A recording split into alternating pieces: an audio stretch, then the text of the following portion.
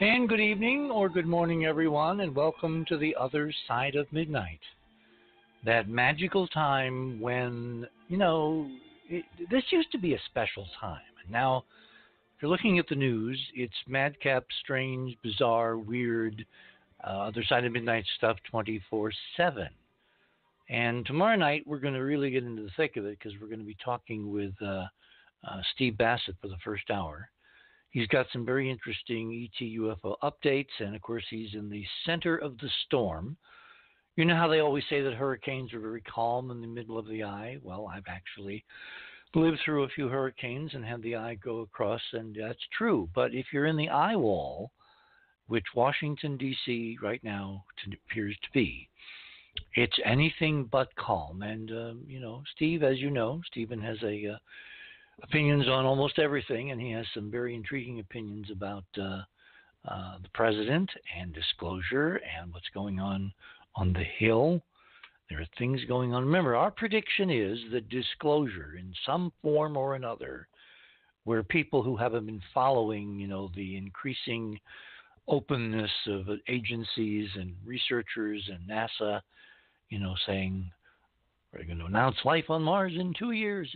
If people aren't noticing all that stuff, they should be noticing that we are moving closer to something.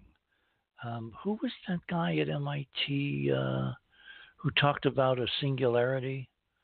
Anyway, we may get into that tonight because tonight's going to be a very interesting show. You know the old joke, two guys walk into a bar. Anyway, tonight we're in 10 Forward, which is the lounge of the USS Enterprise. And we have as our guest Ron Gerbron, who has a remarkably intriguing and broadly diversified background. If you go to theothersideofmidnight.com, that's our homepage, click on tonight's banner, which is Two Generalists Walk into 10 Forward for October 26th, 2019. Click on that. Let me give you a background, a thumbnail sketch on who we have on tonight. Ron Gerbron, of course, among other things, is a member of the Enterprise Mission Imaging Team.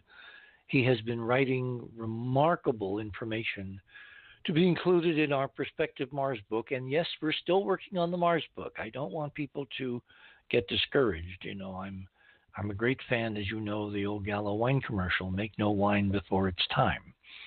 And we're waiting on a few more items, but I guarantee you that when we bring the book out, it's going to be well worth the wait because, some of the things that are going to be in the book we're going to talk about tangentially tonight, some of the implications, and the data, of course, will be in the book, so you're going to want to obviously get a copy as soon as we have it available.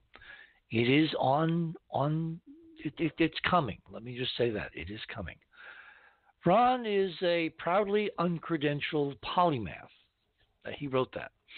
With a proudly uncredentialed and deeply interested background in archaeology, he was raised on a farm in Pennsylvania, and he collected arrowheads as a child. I never got around to doing that. I was more into wildlife, keeping snakes in the kitchen and insects and rescuing lots of birds, including robins.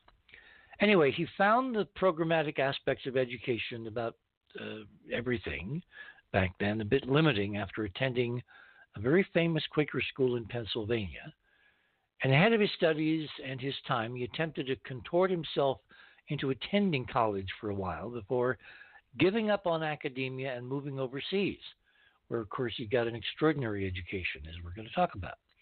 In all that time, Ron has focused his core attention on the metrology of our paleohistory, particularly on other planets, especially the planet Mars. So without further ado, Ron Gerbron, welcome to the other side of midnight. Well, hello, Richard. Hi, everybody else. Hi. What a wonderful bio. Hi. What a wonderful intro. Thank you. Most of it was even true. What was this famous Quaker school in Pennsylvania? I've always been intrigued with the Quakers. Oh, yes. The interesting thing about them is that you learn about everyone's religions. I mean, they're really closer to theosophy, although they hate it when people say that. as a, if you want to know a kindred spiritual movement. They more grew out of that. That's why it's called officially the Society of Friends. Quaker was something that people should pay attention to in these excessively woke times, because that was an insult word that was coined by one of opponents. Yeah, we kind of lost you for a moment there. Yeah, one of they were. Anybody that rocked the boat was a problem, and it was basically a youth movement when it started. Believe it or not, the young people running around. A very famous girl named Hannah became the first martyr.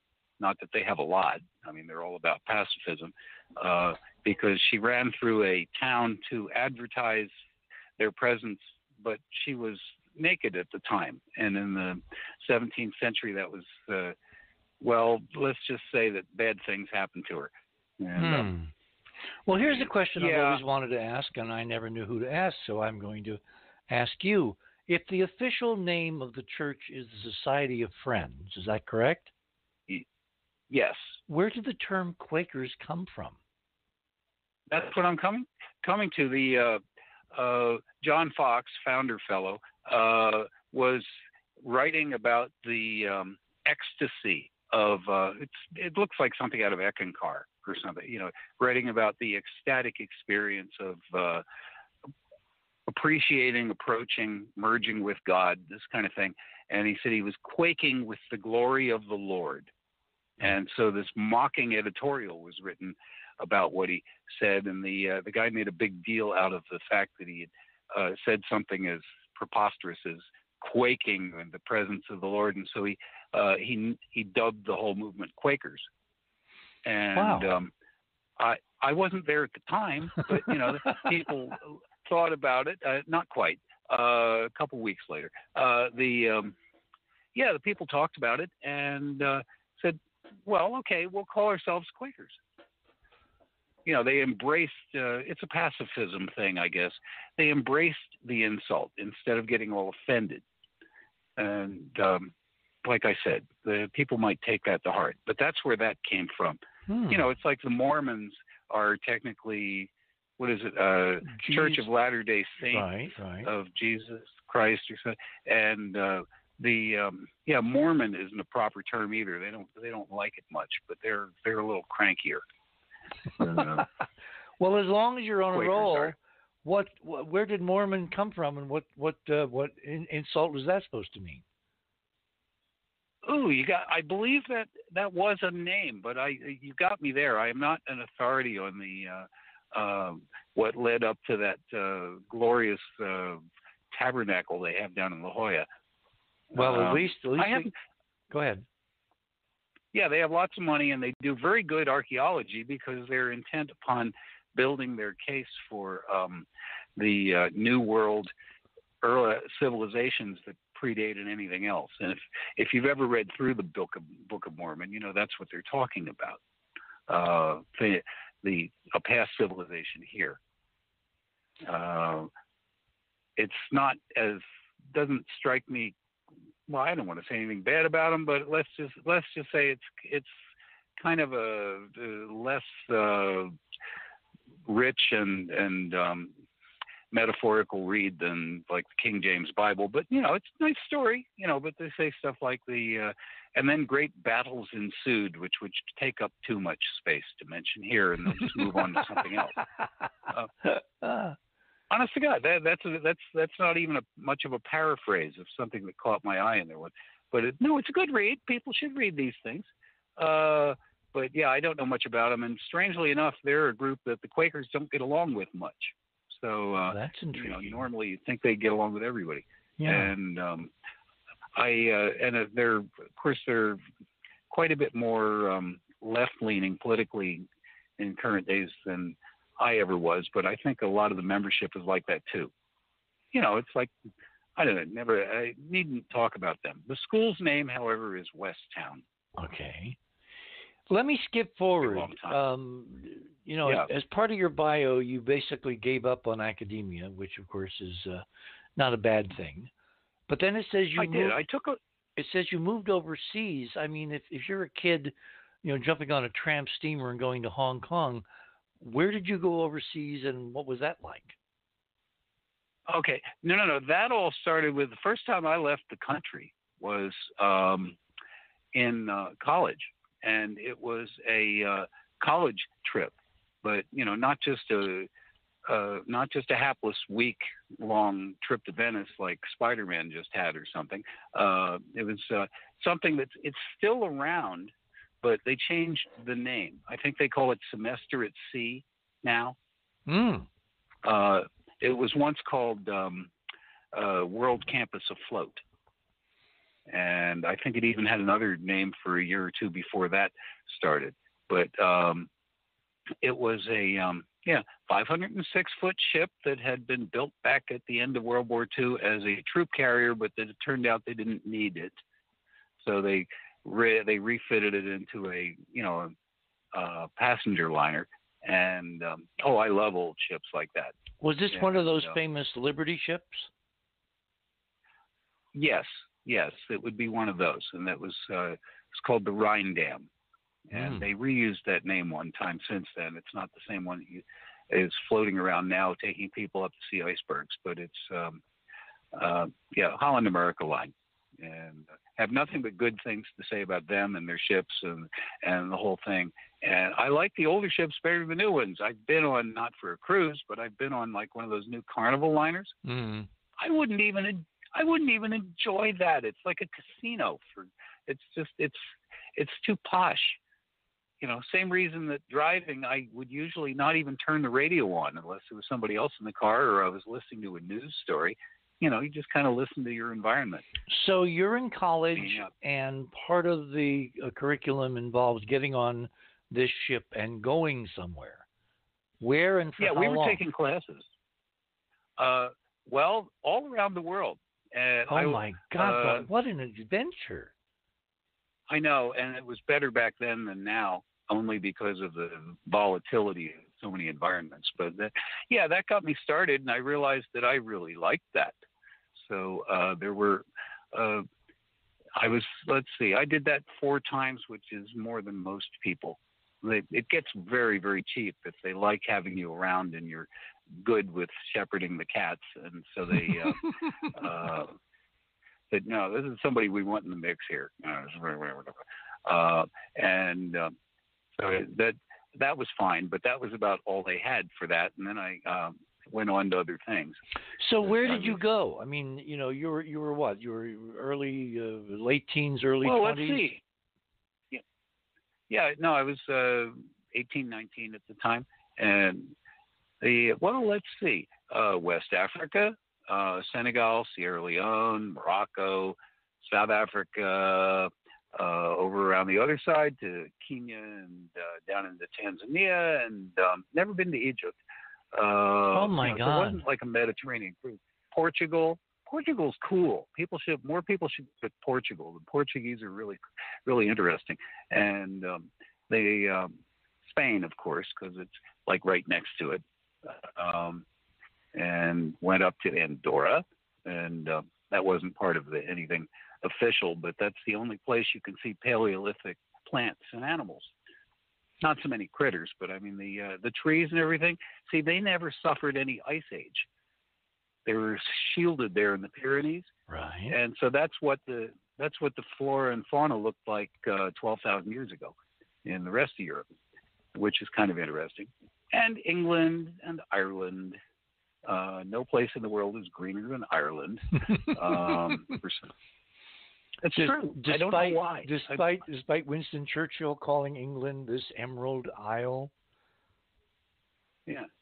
He called England the Emerald Isle? Mm-hmm. Oh, well, okay. Yeah, I mean, they can be a bit cranky sometimes. And frankly, I've had much less trouble with completely foreign languages than I did when I first heard heavily Irish accented English. It takes you a couple of days to kind of get accustomed to it. Mm-hmm. Other than up until then, it just sounds like gibberish. It's the cadence and everything else is completely different.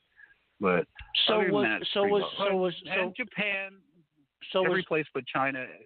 Go ahead. so was the college on land and they chartered this ship, or was it on the ship and they just kept Oh sailing? no, go on the ship. Yeah, it wasn't a sailing ship. It was, but those are cool too. But that's not what it was. But we were not usually traveling the normal shipping or routes because back in those days when the academic part of it actually mattered. It doesn't look like I still get alumni stuff. It doesn't look like that's an important consideration now. They're talking about the Wi-Fi in the cabins and stuff like that, and legacy cruises. This was just us and get some malcontents out of the country for a couple months at a time. That's an extraordinary educational experience. My God, Horace Greeley, go west, young man. You went west and kept going and found that the Earth was round. I mean, tell us some of the stuff that happened. You must have met all kinds of intriguing people and had adventures. And I mean, at 18, 19, the best time of your life to be traveling and to have adventures. And I mean, you forgot strappingly handsome. Yes. Yeah. Well, let's see. England is terrific. See, a lot of this stuff has changed. Remember, this was 50 years ago. So things are a little different in a lot of places. Like I said, I wouldn't want to do the same thing now unless it was my ship and I could just choose whether I wanted to port there or not, But I remember a big argument we had on board the ship because we couldn't go into one of the South American ports because they were having an outbreak of something or other, and the ships have to dump off their bilges and get fresh water and stuff like that, and then they can't go to the next place if the last place had cholera or something like that. So that's still the case. So they were all worried about it. They couldn't go there, and said, "Well, let's go to Easter Island." And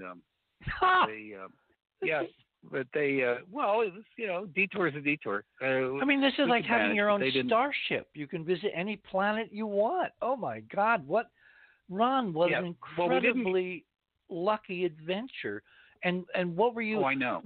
Did you go places as part of a curriculum, or did they just have like an itinerary and you had classes that were separated from where you were going to wind up? Oh no, there was an itinerary. I mean, you could not show up for stuff. What are they going to do? But unless you get off the ship. And in terms of superficial research, someplace like Greece, a couple days and you're done. I mean, if you want to spend more time there, great, but it's not all the stuff that anybody's ever heard of are all in one place and so forth. So it's you take the day, do Athens. It's not like takes less time than like exploring the Louvre or something.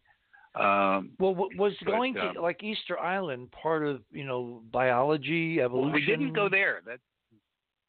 We didn't go there. Oh, we were they said, well, maybe the Galapagos.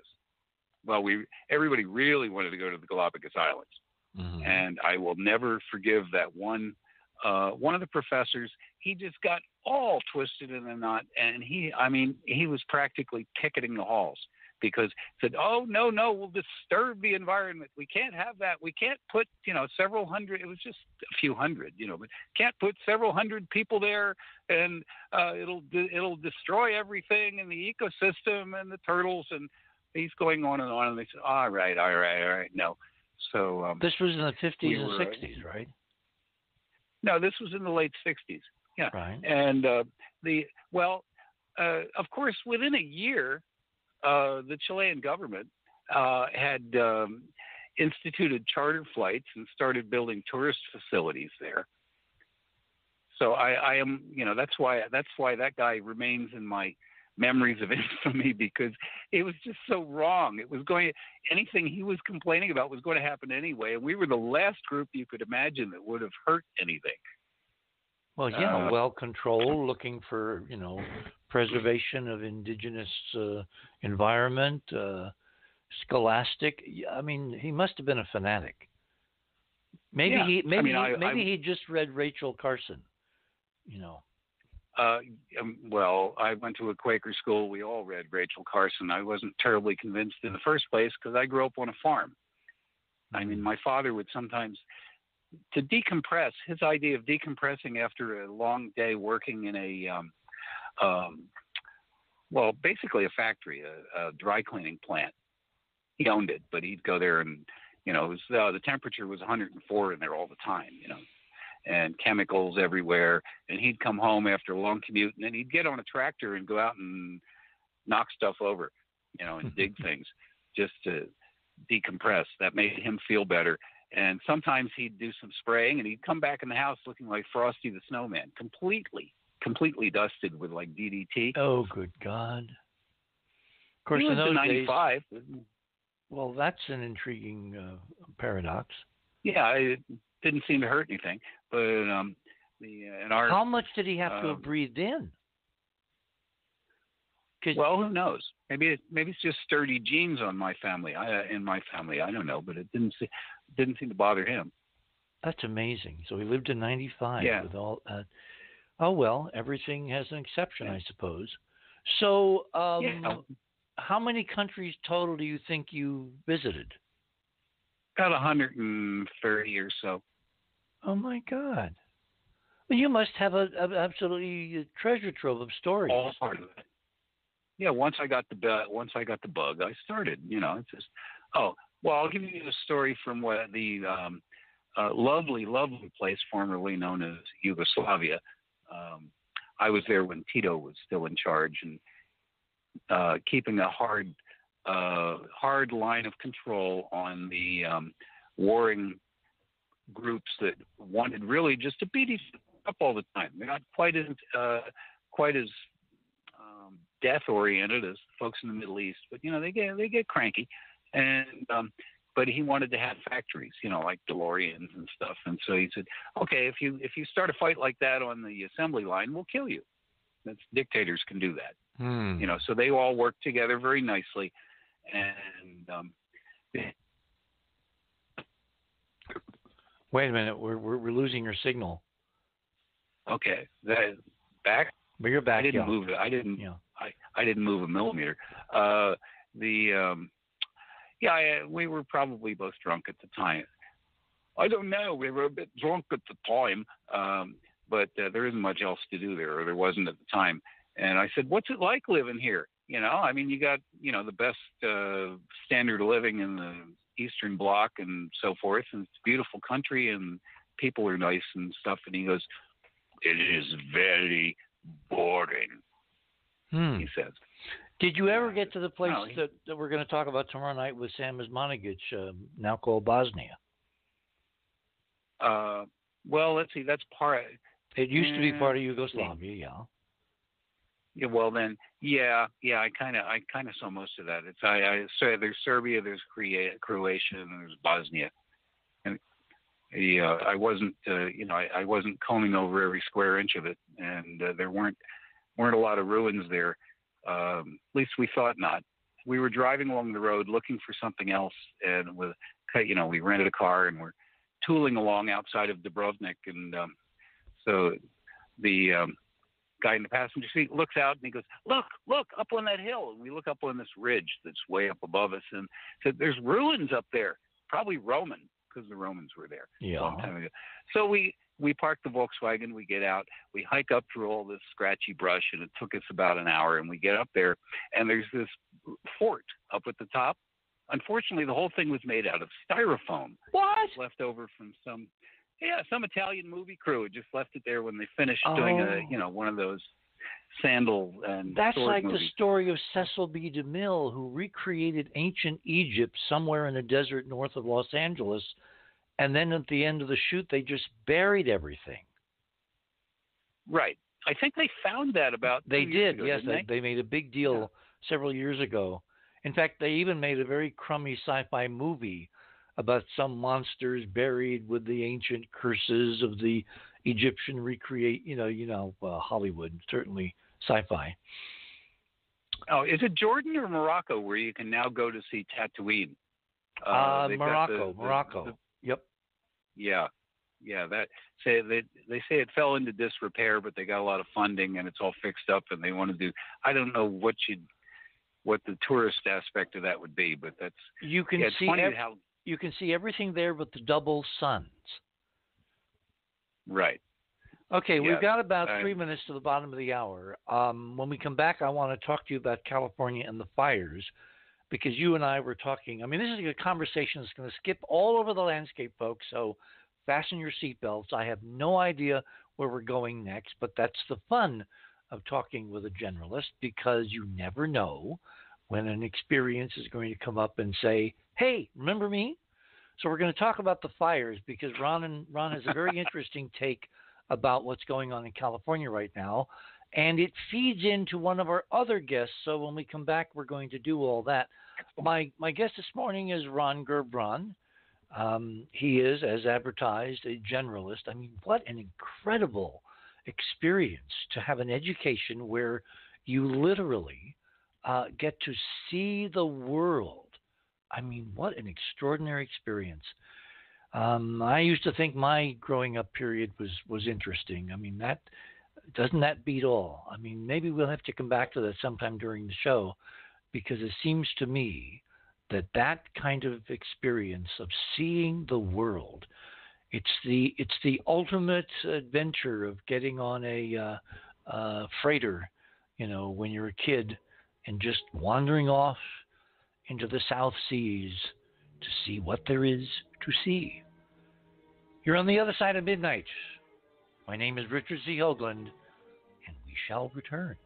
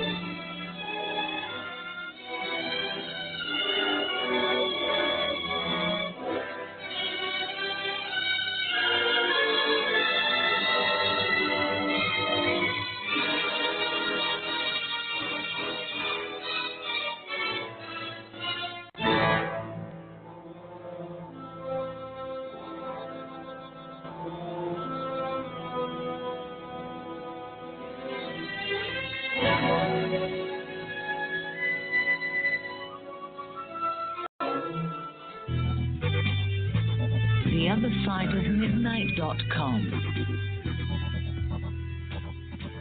Tune in to listen to Richard C. Hoagland and his fascinating guests.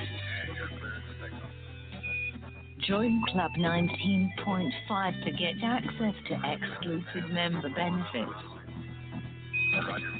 Listen to past episodes anytime on any device. Search the archives of over 180 episodes. Membership costs $9.95 a month, 33 cents a day. Support the broadcast that provides you with the most interesting conversation available. Talk radio at the cutting edge of science and thought. theothersideofmidnight.com.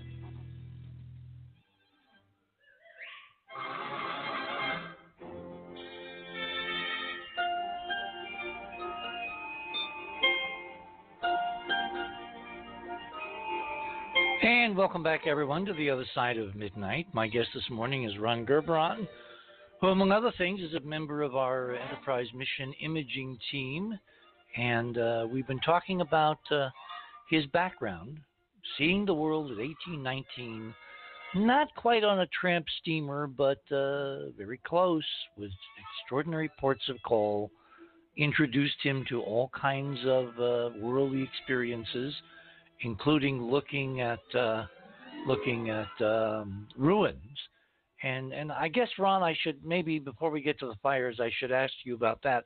Was this growing up experience where you basically got your taste for ancient paleo history and ruins and who the heck are we on this planet?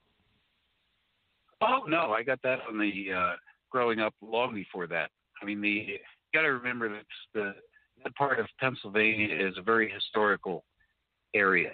I mean, literally, the kitchen was the original room of the house that got built on after that. Right. At the time of the Revolutionary War, it was the only thing that was there, and the local historical society verifies that Washington and Lafayette sat at the table in. And I think we may have lost you again. You may have to move. On for a while. That took place right there. They always wanted to put a sign out by the highway. And my dad said, yeah, go ahead. And they said, okay, fine. Need this field. We're having some, you're breaking up. Maybe you need to move to another part of the room or something. Cell phones are not good for interviews. No, are we okay? Can you hear me now? Yeah, that's much better, much better. Okay, I'm in a little. Yeah, I moved the phone's moving around inside a little bubble no bigger than a space helmet. So that's the sweet spot. That was, he didn't want to give him 40 acres of land, so he's out front. So we don't have a sign, but there's a place across the street that had nothing to do with anything that's still got a sign that says 1704 Britton House on it. But we used to turn up not arrowheads only, but things like cannonballs and miscellaneous bits that you would find on a battlefield from back then. Every plot. And it didn't come up during the show, but when you had Jim DeMaio on talking about the Reich stuff, right? You didn't get to that. But there's a picture on his webpage shows the front of his book, and there's a picture there of this orange box, right, from what you can see. And I know what that was because there was one of those sitting in that very same field. That it had been there when my dad bought the place, I guess, and it was. No, wait. You're saying you're saying on your dad's farm in Pennsylvania there was an orange orgone tabulator, accumulator, whatever-ator sitting on the farm. Yeah, you'll have to ask Dr. DeMaio what that DeMaio? Is it DeMaio or DeMaio? DeMaio. DeMaio, yeah. You'll have to ask him what those were for. I never knew. I knew, by name. I knew it was, that's some sort of Reichbox thing. Well, I think they were designed to affect the crops in terms of increasing yield and maybe affecting weather. Because if you interact with the torsion field, you do both. That's what the decades and decades of research has now shown. Uh-huh. And we're calling all this different stuff by different names, and it's all the same stuff. It's the ether, it's the torsion field, it's orgone energy. It's the same stuff. So apparently, whoever owned the farm before your dad, either by his own lonesome or because he knew something that other folks didn't, had one of these gadgets installed to increase crop yield or change weather locally over the farm. Yeah, he was just sitting there. I think the Pennsylvania Farm Bureau, which is, you kind of have to be a farmer to know what that is, but I think they were behind it. They were running some sort of testing. They used to do stuff like that, apparently. And so all I know is when I saw it, I was like 7, and within 2 years, it was gone. Somebody came and took it back for whatever it was. It wasn't doing anything while I did know it was there. I know that. It was just sitting there, but they took the box, but they left the post.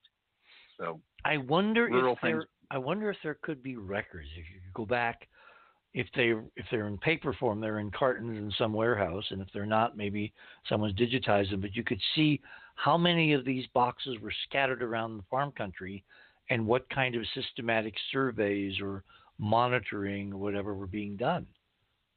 Yeah, I assume it all just ended suddenly when he got all that political trouble coming down on him.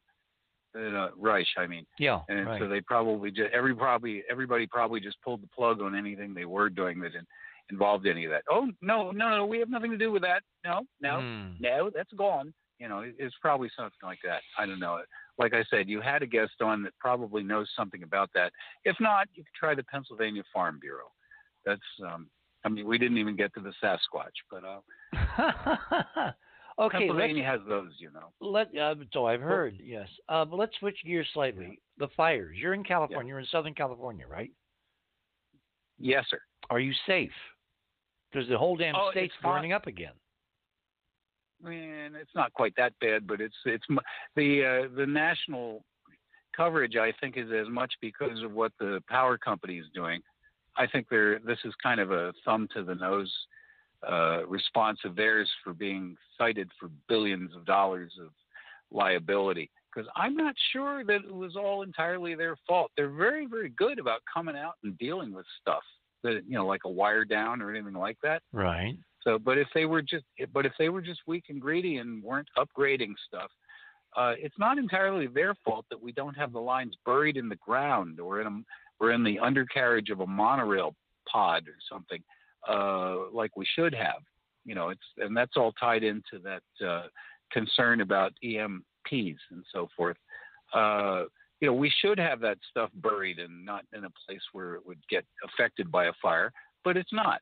So they're liable that much. But beyond that, I don't know. Anyway, they seem to be being a little bitter. They even turned the power off here for half a day a few days ago.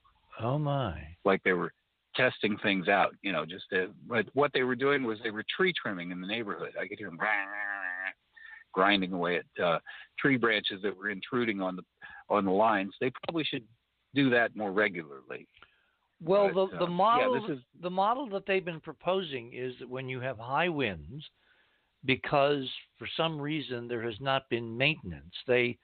When I remember when I was younger, I used to drive around and we would see these high tension lines looking like, something out of War of the Worlds. These tall crane-like structures against the sky with the drooping high tension lines between them arcing over the landscape. And if you were in an airplane, you could see where they were because they would clear, with the cooperation of the Forest Service, they would clear a strip of land under the high tension lines. So if they had a break or if they had lines that touched and sparks, the sparks would not fall on foliage. They would fall on essentially small brush ground, and it would quickly, cancel itself out. And I don't know whether they're still doing that. I saw some article the other day that said that they were no longer maintaining their right-of-ways. So when you have high winds and the lines swing back and forth and they touch something and they arc, which I find very bizarre in the design, that it's that arcing and those sparks that create these forest fires. And again, it seems like a very convoluted, bizarre explanation for people that don't know anything, because in all the years growing up around high tension lines, I never heard any of this. And we've had winds. No. We've had high tension lines. We've had right-of-way issues. So what's changed? Is this merely a cover story for something much deeper and much more insidious? A lady I heard speaking on this, on these kind of things, I have to put it that way because I remember it was a woman, but I don't know who it was. But I don't want to take credit for something. She was going on about how this was connected to the chemtrails, which have a lot of very, very, very, very fine aluminum powder in what has been tested out by people that have tried to capture samples and so forth. And if that falls down on the ground, that's if you give it enough surface area, by grinding it up really, really fine, aluminum really is like a flash powder. And I think that's coating the trees in a lot of these places. It's just sitting there. And when it gets a little dry and there's a little bit of a spark, they go thump, I mean, I was up at at the bus stop about a half a mile away, and a couple weeks ago, and this little fire started just like a block away, just along the highway. Right. I don't know whether it was a cigarette butt or what. It didn't seem like that would be enough.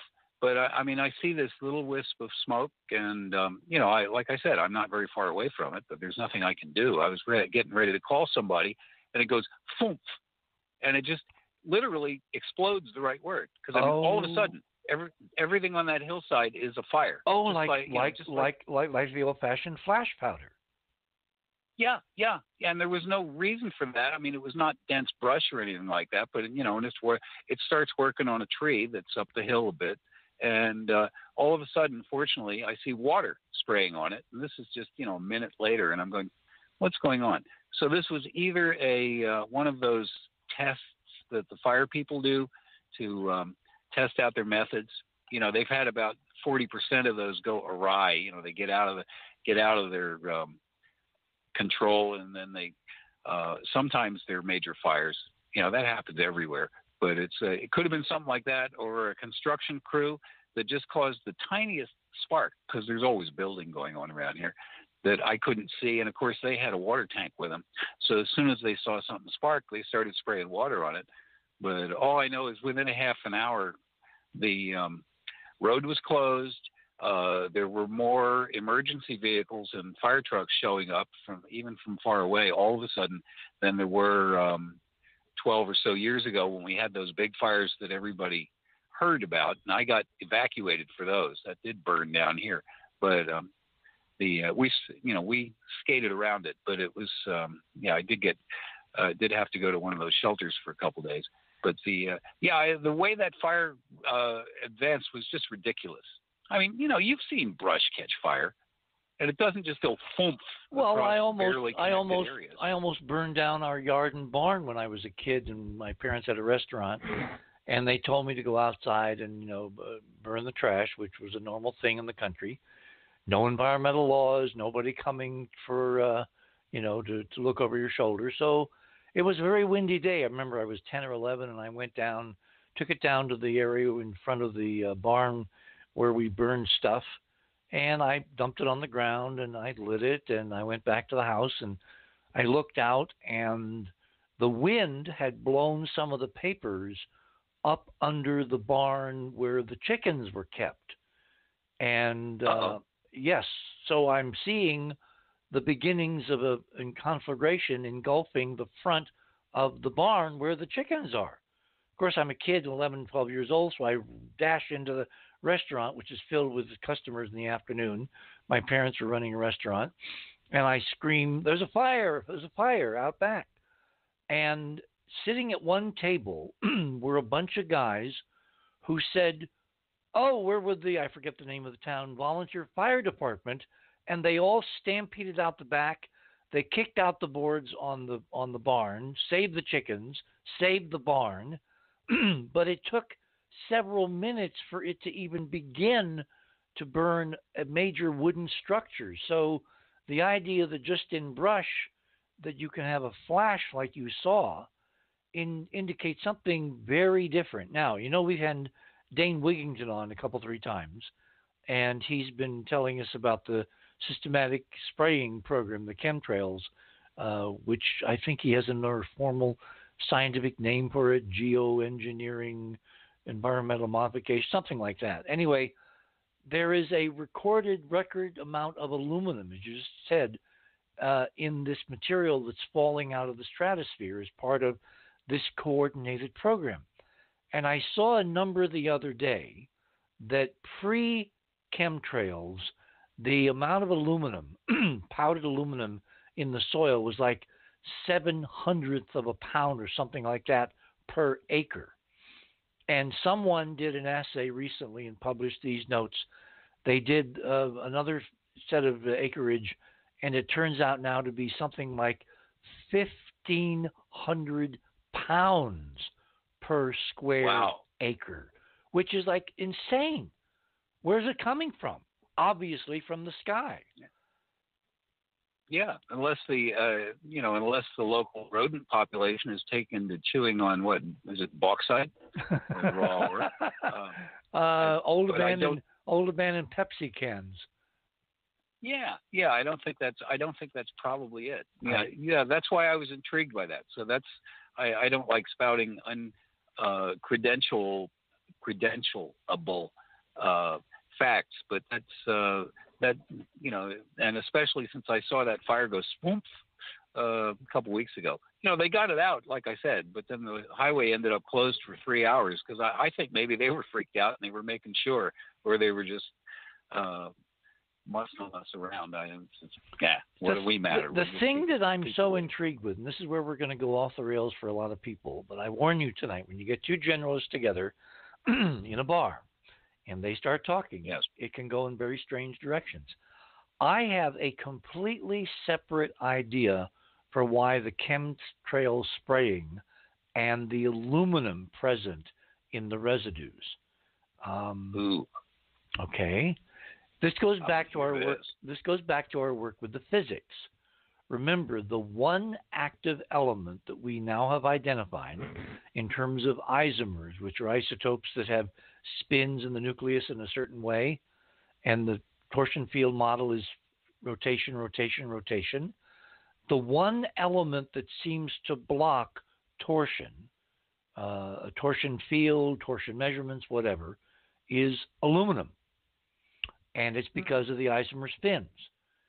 I began taking note of all this aluminum falling out of the stratosphere, being dumped into the skies through this systematic spraying. I mean, they used to do this here in New Mexico every single day. You'd look up and you'd see these lines or geometric patterns. And one time many years ago, there was a big X right over our house in chemtrail spray. Now, you cannot imagine that's a normal airliner going from Dallas to Los Angeles, stopping to make a big X in the sky.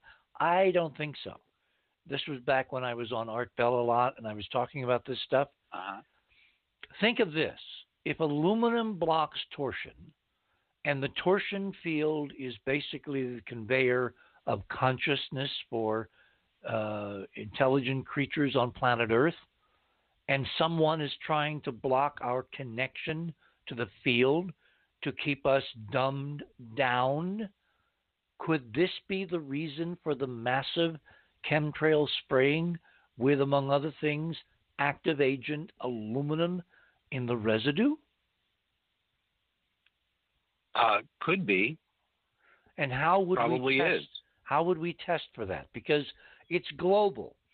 And again, the model says that the physics is rising to a point where people should be really, really, really sharper and catching on to things much quicker. And of course, in some areas, they are. But if there was a systematic effort to keep people dumbed down so they don't notice what's going on politically, culturally, geopolitically, globally, environmentally, etc., what better way than to cut off their access to the field? I mean, the studies that basically trace now the origins of Alzheimer's to an excess of aluminum in the brain, right? Yeah, I've heard that, yes. And I think it's the same thing. I think Alzheimer's is basically when you're cut off from the field or source or whatever you want to call it, people lose their minds. And I think every Alzheimer's case where they have taken the trouble to trace the aluminum content, they find a correlation. Now, correlation is not causation, but if this is really, if we're really walking VR examples that consciousness is not in your brain, but your brain is basically a transceiver, so it connects to the you that really is, somewhere up the line, other dimension, higher dimension, in the field, whatever. If you cut off that connection, what are you going to wind up with if taken to the ultimate extreme?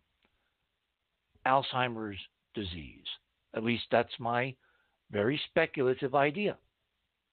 Well, here's the same thing said from a slightly different perspective, I think, because this is the way I look at it. it's been clear to me for a long time that there's some sort of assembly of minds. People talk about their higher self and so forth, but that's something that's like unique to humans. A lot of animals don't each have a soul and a higher mind, but they share a group mind. This is why birds that are migrating make those precision turns those when there isn't even incredible time for them flocking to react. maneuvers, and dolphins and swordfish and piranhas. I mean, the flocking or group instincts. Ants. And ants. Yes.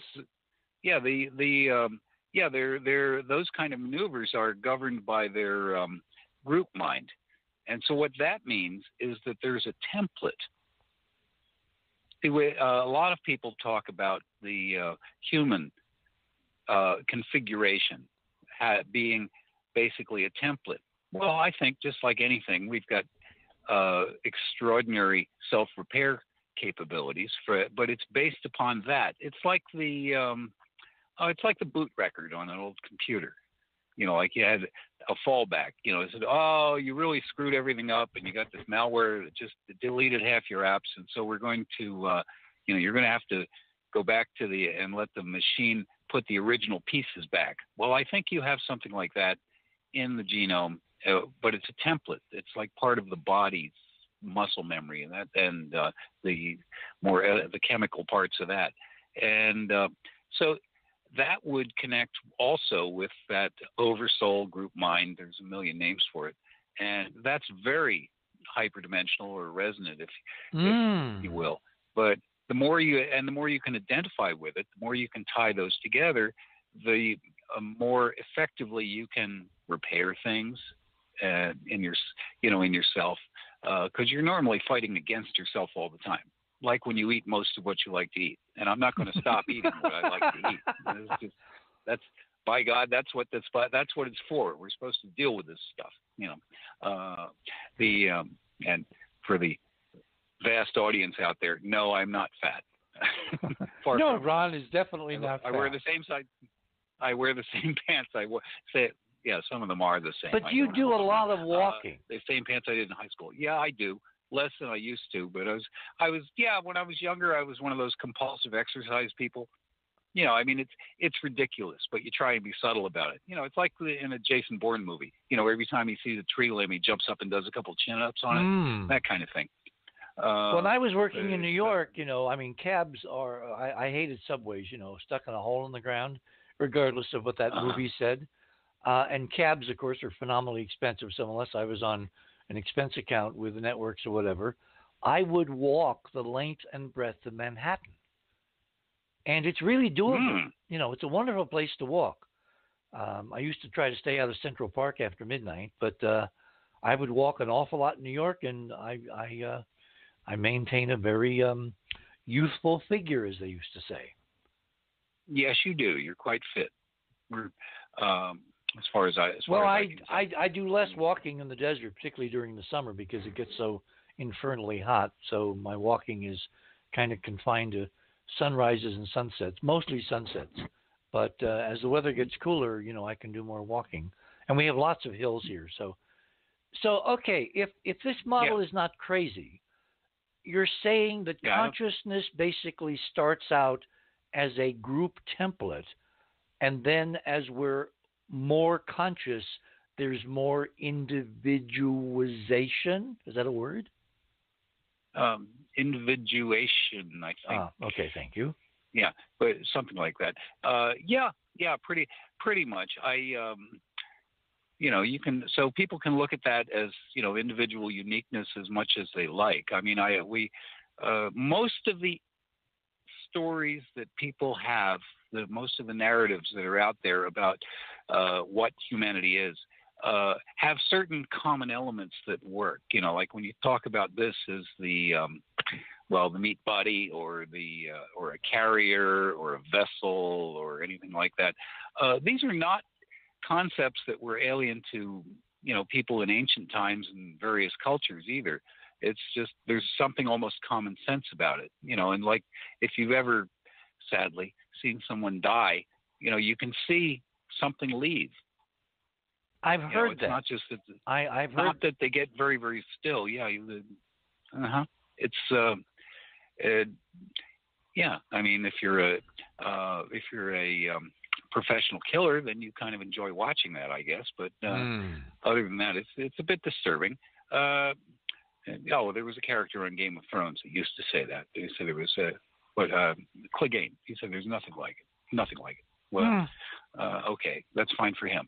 But it's so you can make it metaphysical, you can make it medical, you can make it religious, and it all is talking about pretty much the same thing. Well, the thing that occurs to me is these coincidences, because you've got the physics peaking. We're coming up to a node, the famous Mayan calendar, once every 26,000 years. 2012 really wasn't 2012, it was 2016, and now we're living in the aftermath. That's according to the numbers. Okay. If consciousness should peak, if receptivity, if our higher selves can communicate better now than at any other time, maybe in the last 6,000 years or 12,000 or 26,000, and there's a hidden agenda to keep people, as Alex Jones says, on a prison planet. What better way than to use as an excuse the chemtrailing of the skies, so that you could basically just keep them down on the farm by keeping them fat, dumb, and happy. Right. Well, they're fat, they're dumb. I don't know how happy people are at the moment, but that's right. Okay, hold it there. We're at the top of the hour. My guest this morning is Ron Gerbron, and as you can see, our conversation is going in very unpredicted changes. So just hang in there. You're on the other side of midnight. My name is Richard C. Hoagland. We shall return.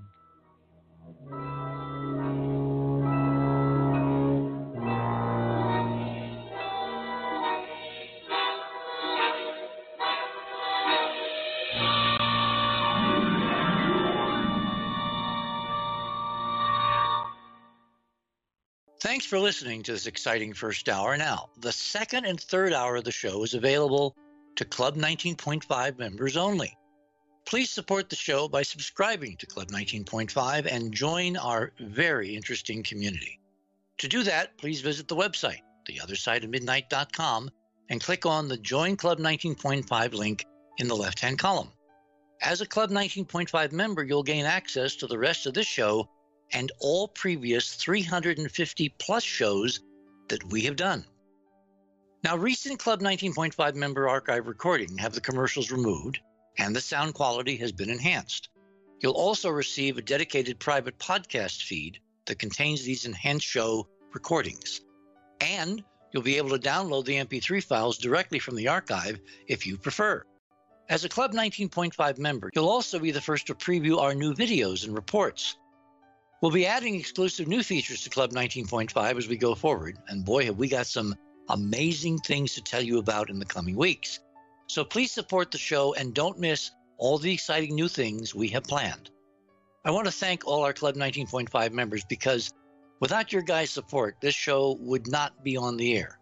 Please help us continue growing the show by subscribing to Club 19.5 today. And when I say we really need you, we really need you. Over and out.